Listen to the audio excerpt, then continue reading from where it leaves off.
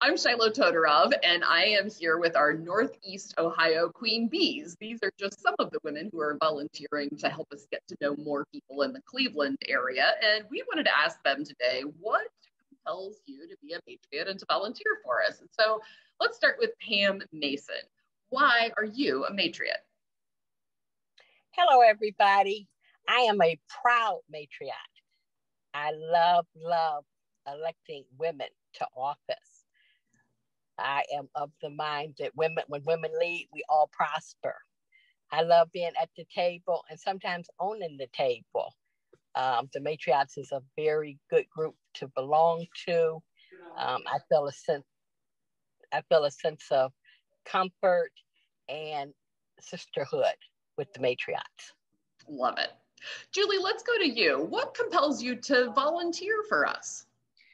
I feel compelled to volunteer for the Matriots because I think there's never been a more important time in Ohio to make sure that women not only have a seat at the table, but have many seats at the table. Because as Ruth Bader Ginsburg said, women belong in every room where decisions are being made. And I can think of no better organization in Ohio that supports and promotes that objective. And that's the very reason I volunteer for the Matriots.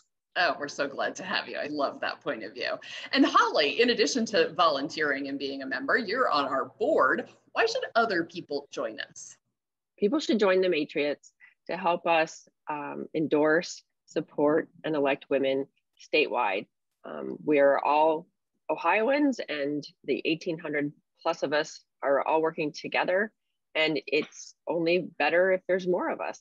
So come join the party of the Matriots and help us help others.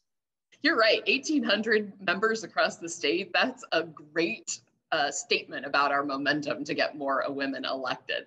And if you'd like to learn more about the Matriots and you're in Northeast Ohio, we'll have some information below this video about how you can get in touch. For now, thanks for watching.